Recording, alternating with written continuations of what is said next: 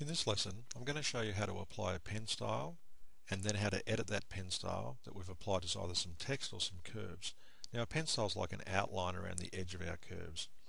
So if I click on this here and I want to apply a pen style, what I need to do is I can come over to our colours over here, and if I right click on any of these colours, that will apply a pen style to this shape here, or this text here, and it will also apply it in the colour I've selected.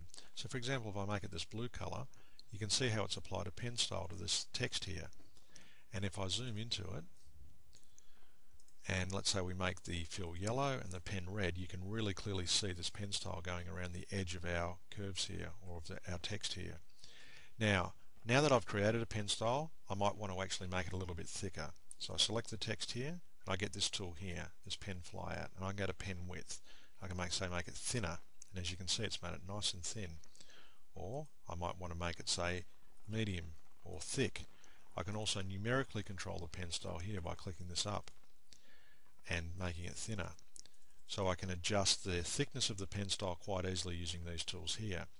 I've also got some advanced tools, and I can change the pen style corners and whether it's above or below, etc. So for example, if I wanted to send the pen style below, I click this onto on, and you can see the pen style is now below the edge of our text here. And if I turn it off again, it's now equidistant from the edge of our text to the inside of the pen style and to the outside of the pen style. So these are some of the controls we've got here. Now you can apply a pen style equally to text as you can to curves. I've just got these curves here in the shape of this bird here, and if I make this say yellow, I can apply a pen style much the same as I did before by just right clicking on that like that. I'll just undo that. Objects are a little bit different. You get different tools in the second row of tools here. So if I click on this drop down here and I click on this, say this line style here, you can see it applies it there like that. And I can also do the same. I'll just undo that from there, from this fly out here, where I actually apply a pen style like that, and it just automatically applies it there in the default color, which is black. Now if I zoom in here, I'll show you some other tools you've got with pen style which are really important to know about. Let's make that pen style red. You can see how the corner style of the pen here is like a rounded corner style. I've got this item selected, so if I click on this fly out here, come down to these advanced tools, I can say make that a mitered edge, as you can see there, or I can change that to say a round edge or corner style, or I can make it smooth or back to normal again.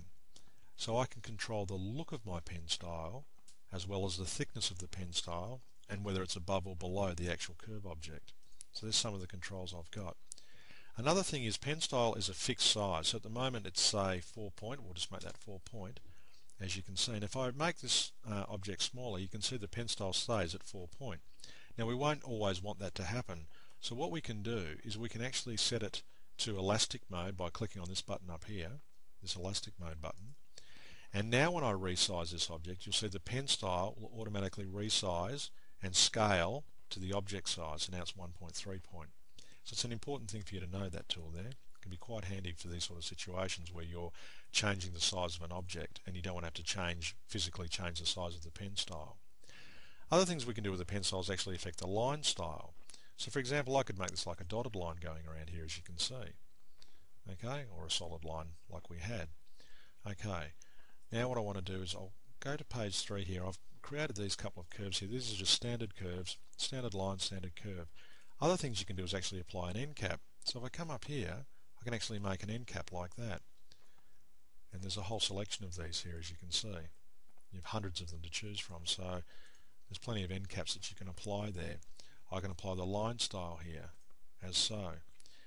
Now the reason why this is popping into the center is because while I'm recording this screen, it won't actually fit it out on the right hand side, so it pops it to the center. In a normal screen view, this would just pop out below like it does here on this, because this actually fits in on this side. So I can change the any of these sorts of different types of line styles, and I can apply an end cap this way, for example, like that, and I can create any sort of effect I want.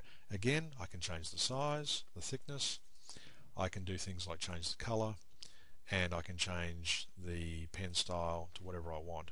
And the same applies to a straight line, exactly the same thing. So I can make that a dotted line, I can give that a pen style, end cap like that, and I can give it an end cap like this. And as I increase the thickness of this line, you'll see the end cap automatically increases in size with it, so that they're relevant to each other or related to each other.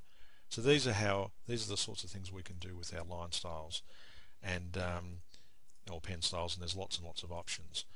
One last thing I just want to quickly show you is if I wanted to cut this object out with this pen style here, I'll leave it at say 1.5 point. If I send this to my cut file by clicking on this button here, you'll see that it ignores the pen style. So if I want to be able to cut the pen style, I need to convert the pen style to curves, and that's a very easy thing to do. So if you come up to this button here, you go to Advanced, you can click on Pen to Curves here. From the Objects, Convert Pen to Curves. From the flyout here, Pen to Curves. So if I click on that, you'll see that it automatically converts, or it has converted it. It's black now because that's the default color, this pen style to curves now. So these are separate. I can move them off, as you can see. And now when I send this to my cut file, you can now see that I've got my pen is coming like this. Actually, I'll select both of those so you can see that it's automatically color separated. So there's my default curves, or my curves that I actually had in yellow, and there's the pen style I've just created in black. And if I select on that there, and I can zoom in, and you can see here how it's converted that pen style. So it's now cuttable. So when I cut that, it'll just cut that out as an actual pen style. So I can create pen styles and print them, and I can create pen styles and cut them. And that's pen styles, and the end of this lesson.